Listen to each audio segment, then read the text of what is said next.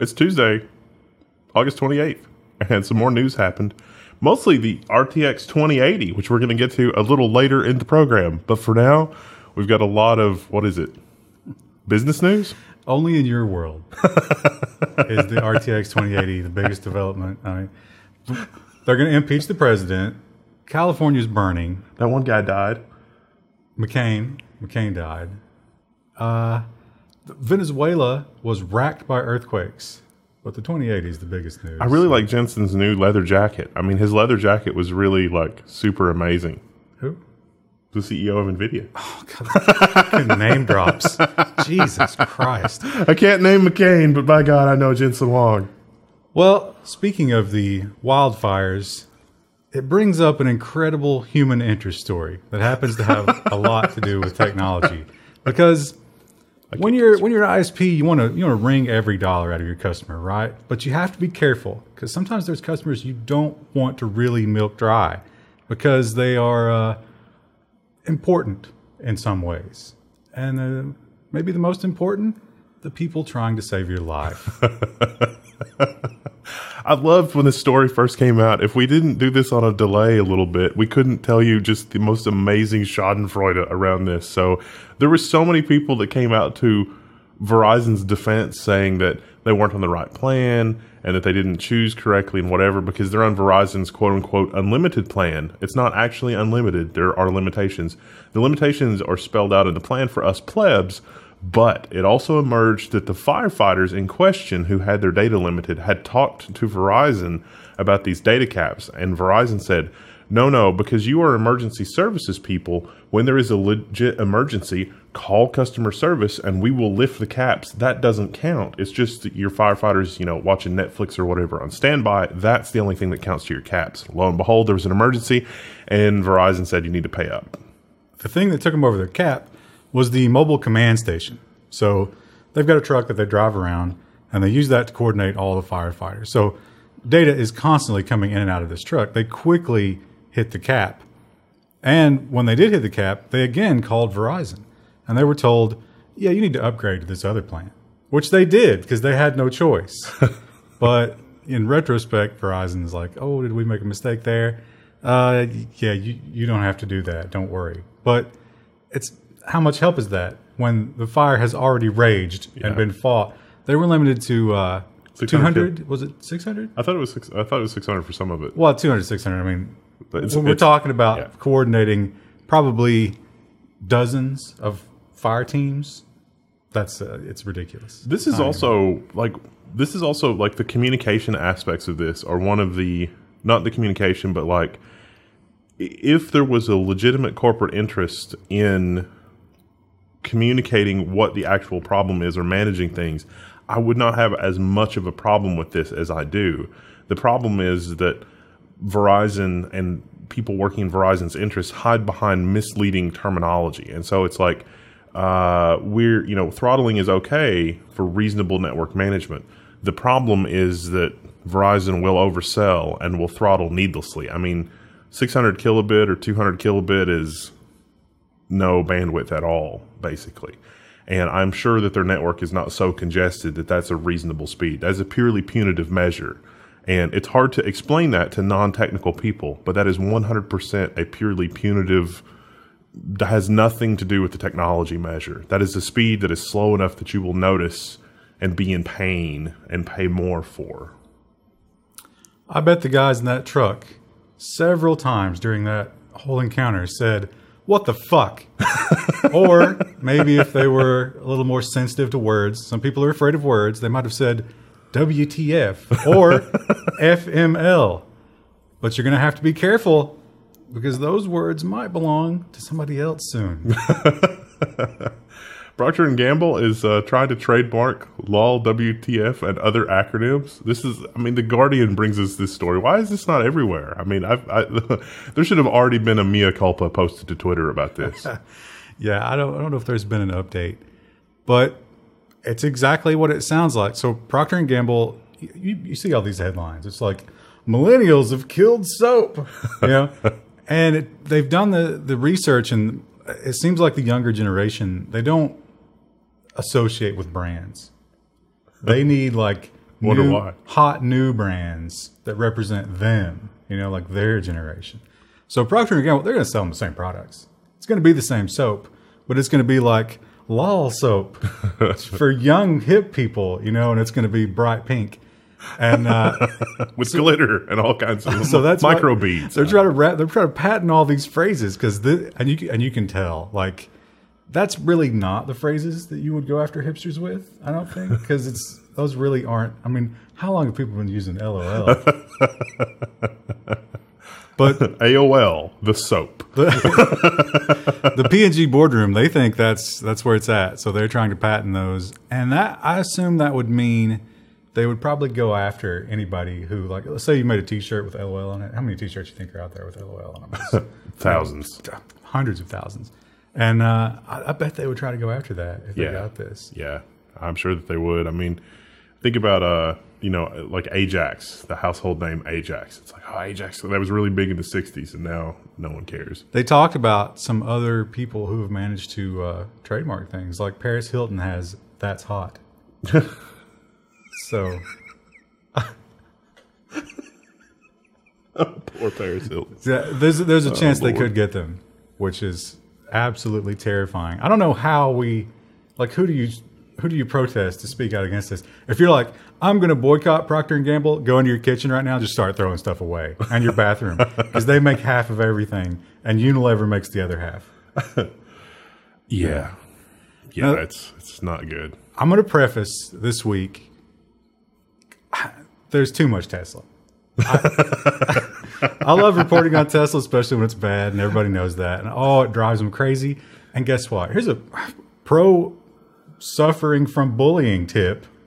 That feeds it. The more you let me know that I annoy you, the more I want to do it. But this week is a bit much. I'm hoping, because this is sort of I think the wave has crested, and hopefully we get a trickle down of like we're not going to hear as much from Tesla. Yeah, I think that's probably true. I think things have sort of come to a head with regard, unless Musk just like the only thing that Musk could really do to top what the last few weeks is to show up naked to work tripping on acid. That would definitely be a headline. Well, the first headline, it's so this is kind of an incendiary headline. UBS, the bank, the investing bank, did a Tesla teardown. And what is not really mentioned here, or at least it's just sort of a footnote, is the electrical system and the drivetrain got top marks. So you would expect the electrical system in a Tesla to be pretty good, right? You would expect that would be the number one safety concern that's going to get the most attention. Right. And the drivetrain, they don't have to worry about any of the normal things that most call, like the transmission and, it's an electric motor. Pretty simple, so that makes sense. But the fit and finish, the build quality got solidly below average. They found missing bolts. They found giant gaps. They found, like gaps that'll create road noise because wind is coming through them and they found some zip ties in there.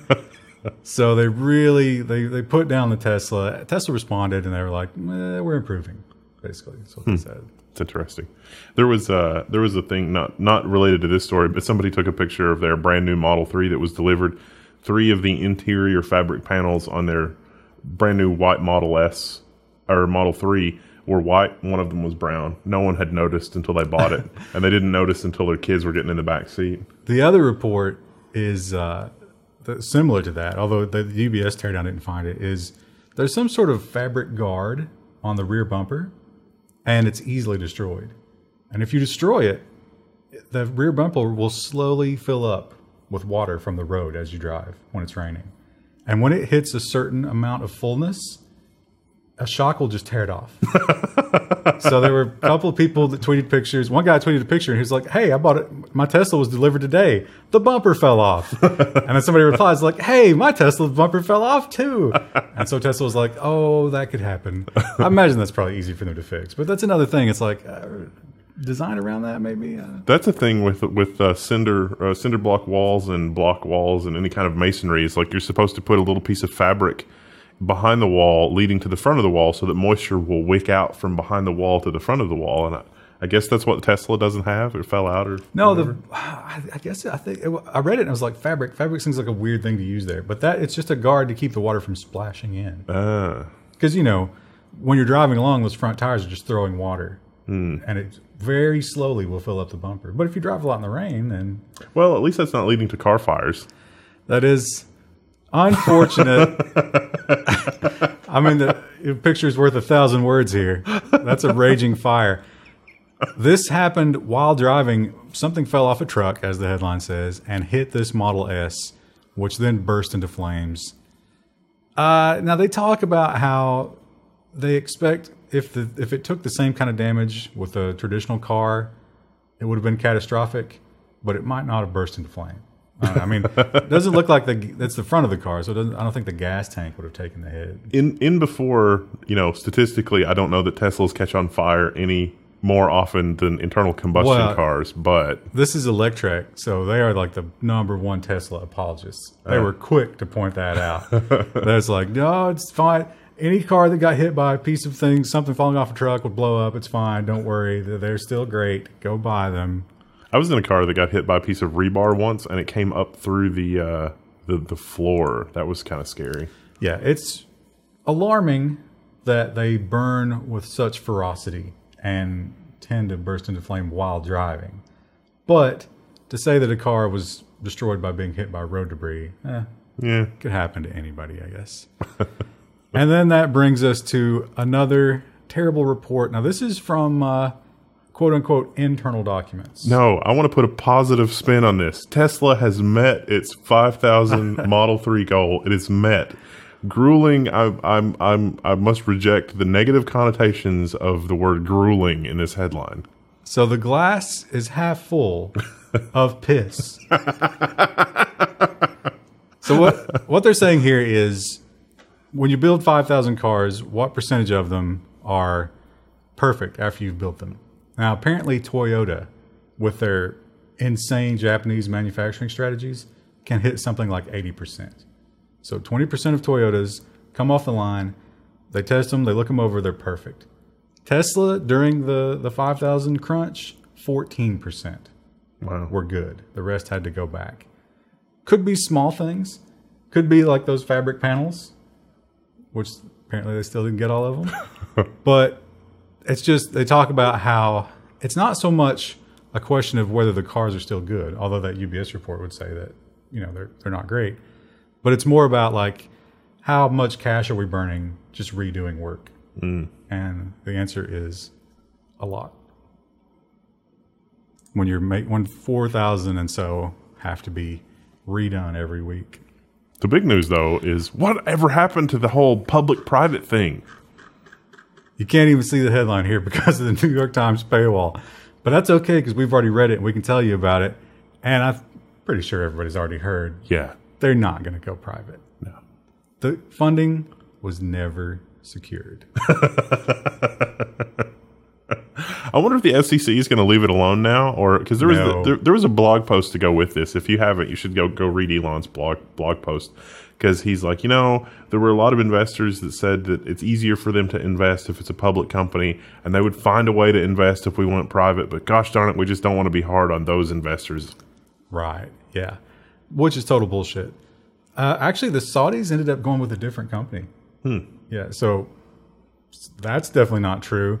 He hired two different, I think he hired Morgan Stanley and then maybe Goldman Sachs.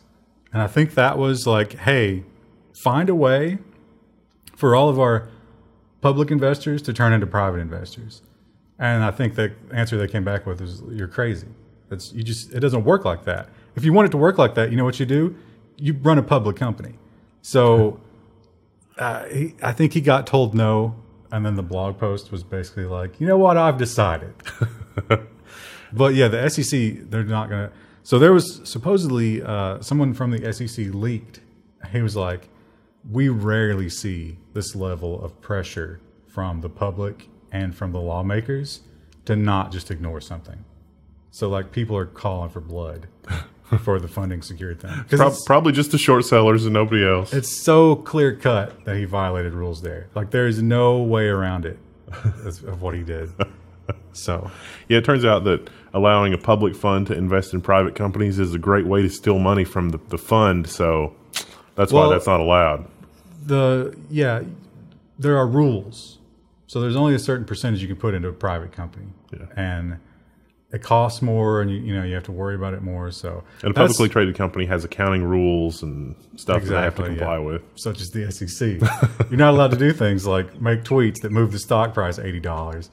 And so all of this rolled into a ball. JPMorgan took a look at it, and they said, you know what? We're going to downgrade this stock. We think it's worth $195 a share. Wow. That's insane. Currently, I think it's at like $322. That's not terrible. That's about where it was. Oh, it peaked at like 380, right? But it was right around the low 300s before all the conference call. And I guess the next quarter's earnings call is going to make or break that. Yeah. It'll be interesting to see. They gave a no comment when asked if they were still producing 5,000 a week. Which means no. So they went through all that. They burned money, and they fixed all the bad work to get the 5,000 milestone and get the headline. But it seems like that might have declined now. And now they got to worry about the bumpers and all this new stuff. Because UBS is going to tear another one down. Oh, yeah. And so they need to get the guy that's putting the garbage ones back together and see what his thoughts are, because he's probably got some inside knowledge. It's like, oh, yeah, on every scrapped Tesla I've checked, it's been this problem. Would you do anything to help them if you were him? I wouldn't. No, the guy that's doing scrapping, the Tesla scrapping. But they won't give him what he needs. So why would you? I mean, I'd maybe charge him a hefty sum, but nah, I'd just tell him to pack sand. I think he's doing pretty well with his little business. So, and actually, it's like the war on drugs, right? You enrich the cartels because you limit the supply of drugs to one powerful entity. That guy is going to get rich just because nobody else can fix Teslas. That's a level 1 red pill for you. Well, that's the end of the Tesla news. So if you were, had your thumbs in your ears and you were just like, man, that entire time because you can't stand to hear it, it's over. There's two things. One, you can watch videos at a higher rate on YouTube, and that actually counts as more engagement for some reason. I don't know why. Go figure, YouTube. And two, there are timestamps in every video since we've ever done, and you can use the timestamps to skip around. Well, we've heard about a lot of people who are upset about Google and Apple because, much like those drug cartels, they demand a hefty price. Is that the VIG? They call that the VIG, right? That's in gambling. So you put something on the App Store, Apple or Google, you pay them a price. And you don't just pay, was it $100 to get on the Apple App Store, I think? You also have to be a developer. That's the $100. Oh, okay.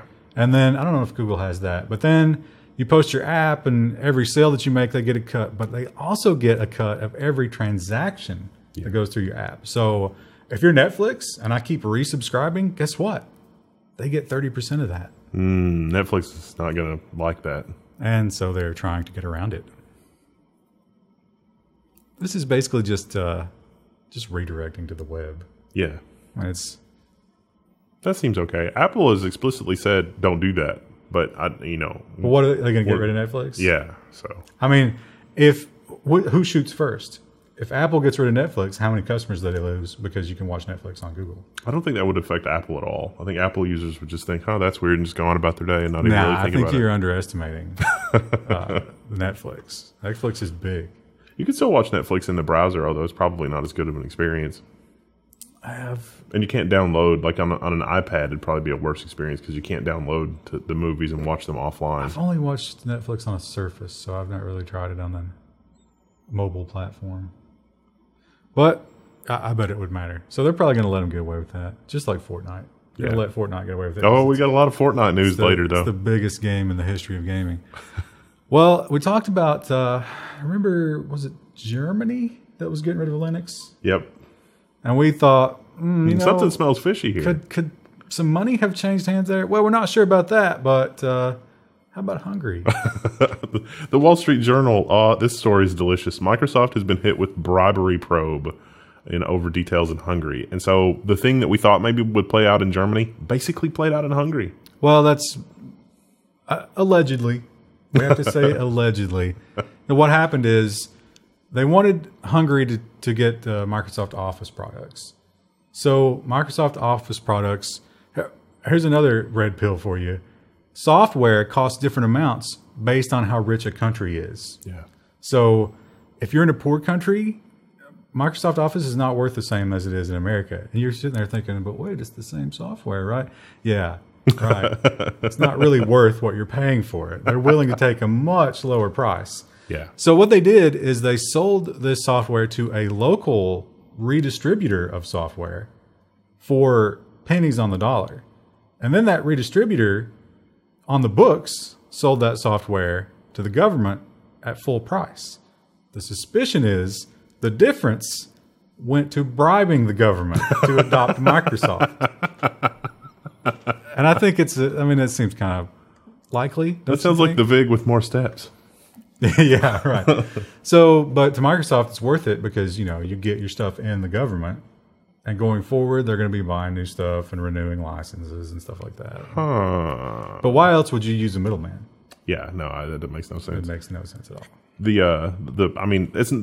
There are good versions of that. Like if you're a Microsoft partner, you can buy software at a discount from Microsoft, but you are expected to charge the customer the difference to make up the pricing in order to close the deal. But it's not pennies on the dollar. I don't know exactly how much it was, but it was much lower. Yeah. Enough that it raised a red flag. Enough that there's an article about it that we included in the Level 1 news. Well, there's an investigation. So now here's an interesting one. I guess you got to give them credit. Little Walmart, it's like David and Goliath with Amazon. And boy, do they want to take on Amazon, but I don't like their chances, do you? Walmart is launching an online store for ebooks and audiobooks. I remember when Walmart added a book section, and I was like, wow, this is really nice. And then within 2 weeks, that section was half as big. And then another 2 weeks later, it was like one shelf of magazines. And it is all like celebrity books. Yeah. And romance novels. It wasn't that way at first. At first, it was like the top 200 bestsellers. And then it was like, oh, people who go to Walmart are not buying the bestsellers. Yeah, exactly. It's Danielle Steele. Yeah. Is she still hot among the stay-at-home moms? I don't even know anymore. I'm sure there's a new one. But yeah, it's a sad little book section. But they've got this, was it Kobo or Coco or something? Some other ebook reader who's trying to get in the game. So they've got their own hardware and they've got their own store, like Kindle store. And they're going to make a go of it. This is another, it's a stereotype, but I actually had to go to Walmart yesterday because here in the good old US of A, you can still buy 9mm at Walmart. I got to give them that. That's a great thing. But good Lord, the people at Walmart are annoying. This is my regular time to plug the people of Walmart.com for your viewing pleasure. I bet Walmart has tried really hard to get that shut down. But if it brings in some people who are people watching, maybe they'll buy something. Maybe they'll buy one of those little cups of chicken nuggets that you get at the front while they're watching the people, like refreshments. I remember when Walmart had a restaurant in the back. It was all the way in the back of the store, and it wasn't bad. Like you could get chicken wings and hot dogs and stuff for nothing. It was good food. That was in the 90s. But then Subway came along. Yeah. And now it's Subway. And not there anymore in that particular Walmart. Do they not have the Subway anymore? It's not. Well, there's no restaurant in the back. It's just produce and the deli now. Sad days when you can't get a cancerous hot dog at Walmart. Well, speaking of things that are cancerous, last week we talked about there were some rumors, and those rumors appear to have come true immediately after we filmed it. Steam gets some built-in tools to let you run Windows games on Linux, now available in beta. So this is Valve is using something called Proton, but Proton is a bunch of things. It's Wine and DXVK, which we've done videos on. We did the collaboration with Linus Tech Tips and all sorts of stuff, but it's now built into Steam, so it's even easier than ever. And we're working on a separate video on that, but if you're into Linux and you've got Steam set up on Linux already, you can go play a bunch of your Windows games on Linux. There's not really a lot of games on the list, though. You have to opt into the beta. There's instructions on that site, which here's another reminder. If you're new or you don't read, the one tab link in the description links to all these stories. That's how you find people complain. It's like, there's no links to the story. You got timestamps, but not links. What the hell? It's in the one tab link. Yeah. So yeah, you follow those instructions, you opt into the beta, and they're actually scouring through the games library And as they test them and find good experiences in Linux, they will add them. There's a checkbox preference thing that you can set and turn it on, and it'll let you play your entire Windows catalog on Linux, or at least attempt to. But support for that varies. Like Witcher 3 is not included in the list of officially supported games, but basically it's completely fine. And speaking of Witcher 3, I bet you didn't even know that you segued there. Do you know who makes Witcher 3? The CD Projekt Red. You know what else CD Projekt is doing? Terrible, terrible things. Fuckderm.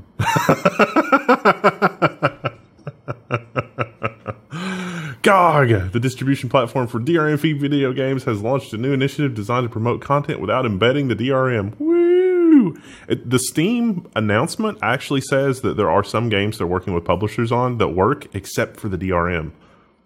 If you've never used GOG, when you buy a game on GOG, there is literally no DRM. You can download executable files, and you can give them to your friends if you want to. You probably shouldn't, because GOG, they're fighting the good fight. You know, You should support them. But yeah, no DRM. And if a game comes out with DRM, they won't sell it. So they're fighting the good fight, and they're trying to launch Fuckderm as a way to not just do DRM-free games, but also music and books. They don't have a lot of selection right now. Not a lot of people. I remember, I don't know if they still do, but Amazon used to give you DRM-free MP3s for $1, which was nice. It's still very easy and possible to get DRM. I like MP3s. Going DRM is actually a fun story, because when we first started with iTunes, it was that terrible proprietary format, and every time you upgraded to iTunes, it was like, let me go through and give you a new and different codec, and it's like you could burn that onto an audio CD, a regular analog audio CD, and then re-rip that back to a DRM-free format. Did you say chisel that onto a stone tablet? Yeah. Well, that was how you. Yeah, that was how you. You could have a thing that would work on your Zune, or your your what? Did you say quill and parchment? Yeah. So. Now this is a story that I'm sure you had the same idea when you read it. It was like, yeah, I wish. Yeah. You spend more than 5 hours each week checking your email.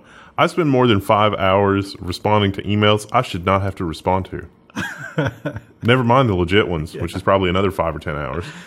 But this is unsurprising. It's this is white collar jobs, of course. I mean, if you're a plumber, you probably don't answer a lot of emails. But I'm probably happier for it too. Yeah, it's a terrible, terrible time sink, because people send emails that they shouldn't. They are far too verbose in emails. Demand meetings that could be an email. But I mean, even worse is when the phone call comes, right? Because, and we do have some clients who their reading comprehension is staggeringly low. Like I can't even. Sometimes I think they're just messing with me, because it's like, really, you can't work this out from this description. And I have that in my mind when I'm typing it. I'm like, all right, 3rd grade. That's what we're aiming for here. Monosyllabic. That's the word of the day. That doesn't help. But it's unfortunate. At least this is being recognized. Yeah, you're wasting your life. I don't know. Now they talk about things like Slack and that kind of stuff to defeat it, but I think that's almost worse in a lot of ways. Slack has been worse in my experience because it encourages immediate responses, right? And productivity grinds to a halt as a result. What was it the week you were gone and we talked about that Chinese software? Maybe. It's like Slack. Oh yeah. No, I was here. Yeah, but it hits every Everything communication device that you have all at the same time, and they're just like ready to jump out the window because of it. No, I have some people that do that anyway. Like there are some things where it's like it's an emergency situation. The plane is on fire. The engine is on fire, and it's like I get the email that's like, "Hey, are you working on this?" And it's like, we're all in the plane together. The engine is on fire. If the plane goes down, we're all going to die. And then it's like, then I get the thing over the intercom. Hey, are you still at the front of the plane piloting? And then like the knock on the pilot door. It's like, hey, are you still in the cockpit piloting? And it's like, we're all in the plane. The plane is on fire. I'm still here. It's fine. I didn't need to respond to these 7 things. Well, as Wendell put it, the biggest possible news this week. Forget all the geopolitical shitstorm that's going down in Washington, and all that bad news stuff we always report on. We got new graphics cards coming. This week was the record number of murders in Mexico ever. Wow. Yeah. But the big news is the RTX graphic cards from NVIDIA. And they do seem to be very powerful. Also very expensive. Also very shrouded in mystery, because NVIDIA is being real obtuse about some of the performance numbers here. And the prices they announced at the press conference. Kind of high. But they weren't even the real prices. The real prices were much higher. Oops. So, yeah, they sounded a little too good to be true. Now, you're probably thinking, should I buy... You don't want to hear any of the crap. You're just like, green or red? Yes or no? What do I do? And Tom's Hardware is here to tell you, you shouldn't buy the RTX graphic cards. Under no circumstance. They lay it out. They put it right there in the headline. You should not do it. Yet. But Tom's Hardware says... Well, this is the next day. You should buy. Just go out and buy them. Don't even think about it. Now, wait a minute. What company said not to? Oh, Tom's Hardware. And then on the pro side, oh, Tom's Hardware. Well, in fairness, you shouldn't buy it yet. And then the next day, they got the extra information they needed. And it's like, no, it's cool. Go right ahead. The extra information being, we're going to stop advertising. Yeah. The extra information, NVIDIA pulling the sponsorship plug. That's what you're talking about. That right. seems, yeah, exactly. That seems likely. So, yeah, I don't know. It didn't seem to matter, because if you pre-order one now, it's going to be like November or something. But the way that the press release is set up and the way that the numbers have been released, it smells like Hairworks all over again. Because when Hairworks came out, it was like, look how much slower other graphics cards are at rendering Hairworks in software. And of course, it was just, other cards that weren't set up for that were just glacial. But Hairworks was insanely fast on those cards. And so with the ray tracing and all the other stuff that games don't really yet take advantage of, other cards are going to be slower. But for the games that are out today, how much faster are those? Just drop in, launch day ready. And it doesn't seem like it's going to be that dramatically faster. It looks like a 1080 Ti and a 2080 are going to have similar performance. Maybe the 2080 Ti is going to be like 5 or 10% faster, but is that worth $100 more? Because it's going to be $100 more. And by the time ray tracing hits prime time, there's going to be competitive cards out there. They're going to be way better than this one. It'll probably be at least a full generation, maybe two, before ray tracing is a thing. I'm sure they'll do a couple of flagship games, because NVIDIA will literally subsidize the development cost of those games. Because they can. And they'll try to make it something that everybody wants. Maybe like a big IP. But is that a reason to pay $1,000 or $1,200 for a graphics card? No, I don't think so. And there are some indications that they're planning on an even higher end card, which is maybe the Titan version of this card, which is even more. I mean, the silicon die on that thing is huge. It's GDDR6. We know the specs, but there's not really any super good hands-on performance, whatever. But we of course pre-ordered them at Level 1 because we're gluttons for punishment. Pre-order culture. We didn't pre-order it. We pre-ordered it for you, because you weren't going to be able to get it on time. I can't keep a straight face while I'm saying that's like when your parents beating you and they're like, I do this for you. I wonder what Tom's did, because there's no point in Tom's getting one. Can we have Tom's Hardware?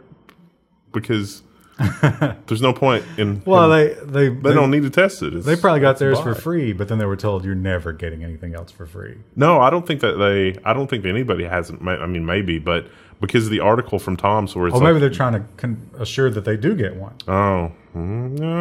It's like, we don't need to test it. You should just buy it. And it's like, no, this smells like... I mean, remember when PhysX was patched out of the driver, and remember Hairworks, and, I don't know. I mean, it's awesome. I'm super excited about seeing new technologies in graphics cards and the TensorFlow stuff. Genuinely very excited about that. But how do we snatch defeat from the jaws of victory here? I mean, NVIDIA doesn't have to be dicks about having the most amazing graphics cards ever, because that's what this smells like. Well, I actually expected we usually do government first, and I expected another story to come before this one. So we've lost the lead into this. But there is the Russian specter. It hangs over everything we do here in America. If you're at a vending machine, the Russians are probably spying on you somehow. Then your vending machine choices, and they're going to use that to try and make you vote for Trump. That's the narrative. And so the tech companies, the big social media companies, they're getting together, trying to figure out a way to stop that from happening. I read this headline, and I started reading into the article, and the picture that I had in my mind was tech companies are gathering for a secret meeting to prepare for a 2018 election strategy. And it was like, oh, the world really is run by the Pentaveret. You know, the Gettys and the Rothschilds, or everybody's getting together and said, no, this is talking about how they're trying to prepare for malicious actors buying ads and exploiting their platform to make people riled up about nothing. Does anybody other than malicious actors buy political ads? So we should just ban political ads. I mean, that'd be nice, wouldn't it? Political ads can only be like, this is the client, or this is the candidate's position on the following matters. And that's just very, very, it's like government peanut butter levels of factual and dry. Yeah, that'd be nice. Wouldn't be very effective, though. Nobody would pay attention to it. Nobody would read. Well, maybe that would work, though. Maybe like the people on CNBC and CNN and stuff could read that and get outraged. And so like the outrage machine would be one level insulated from the actual political people. I don't know if they'd watch that either. That'd be interesting to see. I don't know. Of course, the problem with that is you're entering into free speech. Because First Amendment isn't just free speech. There's also like religion and political and press and right to gather. Is it free speech, or is the platform owned and controlled by a private entity where free speech doesn't apply? Well, actually, I totally believe that is the case, and it should be. If you own a company, it's like owning a home. You get to control what goes on there, and a judge has agreed. Twitter has beat the censorship lawsuit by the banned white nationalists. The judge has said, no, Twitter is their own platform. They can do whatever they want. It's not a free speech platform because it's privately owned. This person was a very unapologetic white nationalist. So I hope that did not weigh into this decision, right? Because it should be, it doesn't matter what you're talking about. Twitter can ban you for whatever reason. And not just because it's something that's, abhorrent, like white nationalism. Like YouTube can demonetize us for anything. Exactly. And it's disgusting, and we suffer from it. But, hey, you got to defend their right to do it. That's why you can join our Patreon. Yeah, that's how it works. Because as long as we're not adult film stars, Patreon's not going to ban us. God forbid. But, yeah, the Twitter has won that one. That will probably galvanize their new censorship muscles, like they're going to be, they've got a court case now that defends their right to do whatever they want. You think the Pentaveret's going to meet together to figure out how to shape online speech? Because that's probably a much more dangerous proposition than this. Well, I think what they want is government control, which is kind of the opposite of this. Well, government control would reopen the free speech thing, because if there was government oversight and government regulations, then the white nationalists would be permitted under whatever government regulations that there are. But they could easily just write that out of the regulations. All they have to do is spend lobby dollars to change the laws, which is easy for them. I think it's a little bit of a Pandora's box, because if that were written in law, then they would have to follow the law in order to not be running afoul of whatever the shared platform is. But by being private, they can do whatever they want, and they don't necessarily open that can of worms. But everybody, like the Alex Jones thing, pivoted everybody on the correct side of that argument onto the regulation side. Yeah. Which is brilliant. That's scary. That's like a George Soros masterstroke. That's like him sitting back and just conducting the orchestra. Yes, you will have regulation and you'll beg for it. That's the kind of thing that I'm scared of, though. It's that coordinated action from multiple independent companies is perhaps the most dangerous thing. Well, I kind of lied to you earlier. I said the Tesla stores were over. We do have one more. And it's not much. Yeah. Business Insider doesn't like the pro ad blocking tip. And yes, we have capitulated and we've installed an ad blocker. We joined our Patreon. We don't want to, But we just couldn't load all the stories. The tracking scripts are so aggressive now that no browser can deal with this many tabs open on major news websites. Pro operating system. I know that there are a few of you in the audience that work for Google. Pro browser design team tip. Just take our one tabs, load them up in Chrome, and figure out why it crashes. I think we know why. We know why. Because these are all very mainstream news sites. But Google can fix that from the inside somehow. The story here is... And Mozilla. We love Mozilla too. Mozilla guys are... A lot of people hate Mozilla. But Musk has deleted his Instagram account or deactivated it. I don't think you can tell. It's a blank page when you go there. 5 million followers. And or 8 or whatever. Beyond that, he also has unfriended Grimes on Twitter. For people that not in the know, you really got to check out last week's nonsense section because it was just a rabbit hole of insanity. That went on a little bit more. She apparently Instagrammed him one last time and claimed that he had her phone and she wanted it back. And that's why he deleted. Well, that article said that's maybe why he deleted his account. But seems like an unlikely thing. I don't know. And now we have some. I put this in the social section because GoFundMe is, it's like crowdsourced. It's a cautionary tale. Social fund. You got to be now, of course, accepting the Level 1 Patreon. You have to be very careful who you throw money at.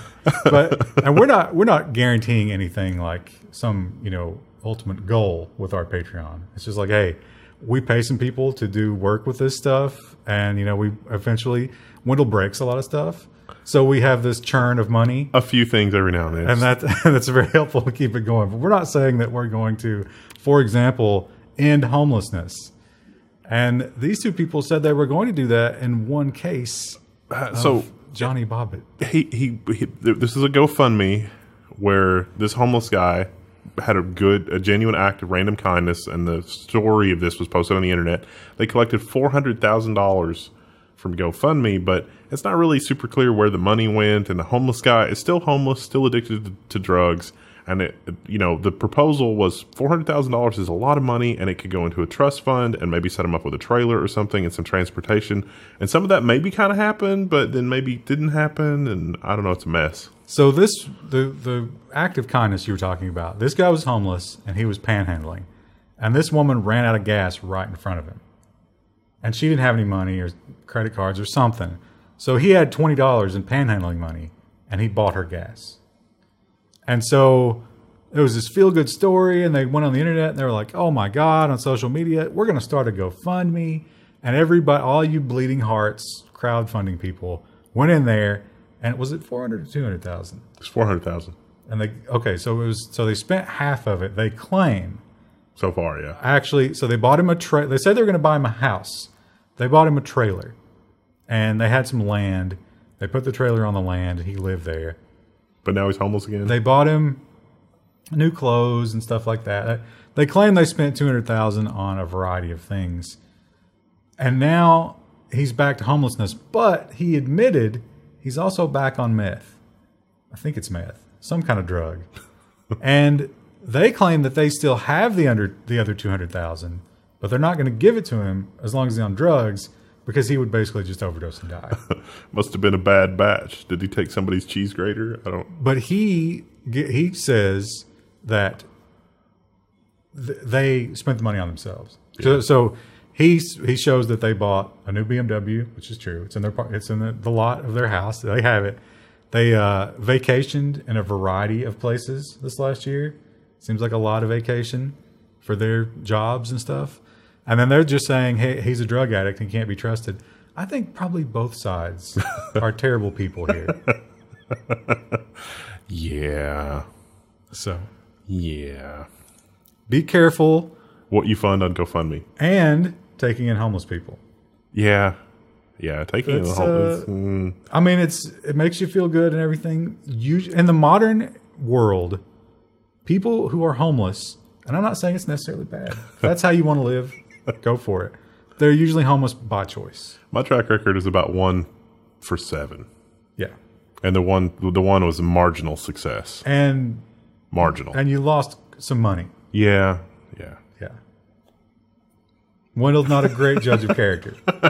Turns out. As we've learned in several of his business endeavors. I just try to be a good person. little naive, but, learning. Well, how trustworthy are the homeless people? How could we have a rating to tell numerically how trustworthy these homeless people are? Who could give us that? Facebook is working on that.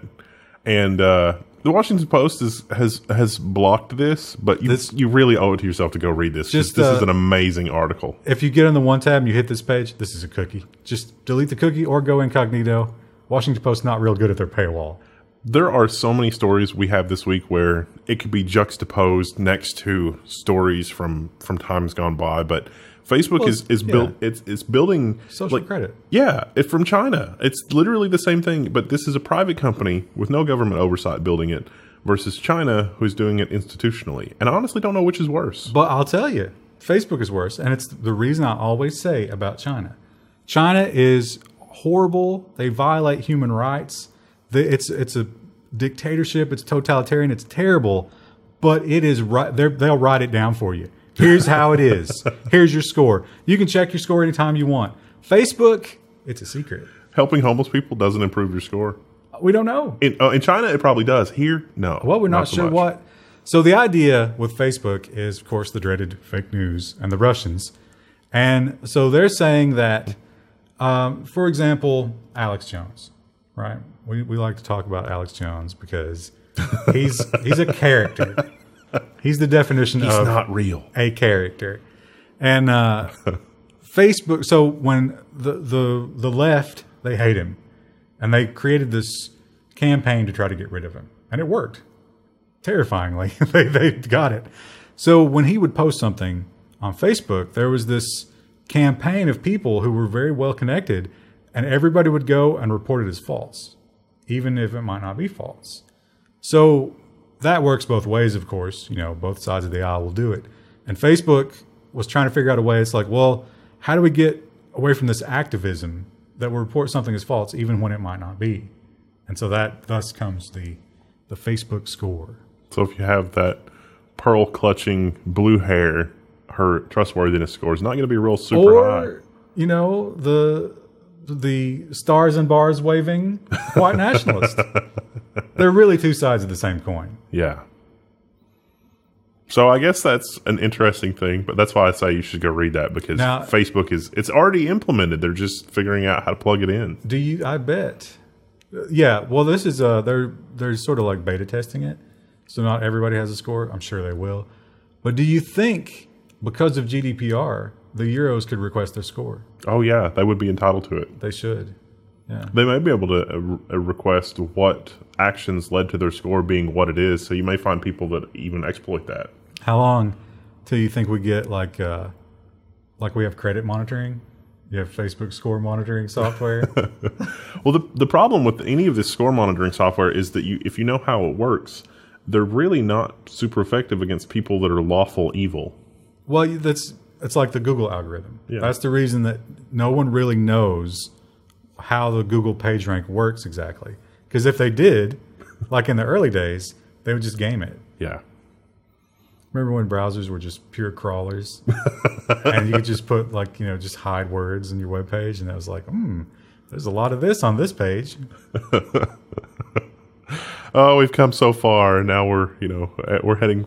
I don't know. It's just that's enough for this episode. Let's wait for the next episode to get more into that. Tomorrow we'll be talking about security and I don't remember what the other one is. Robotics? Oh yeah, robots and AI. Robots and AI.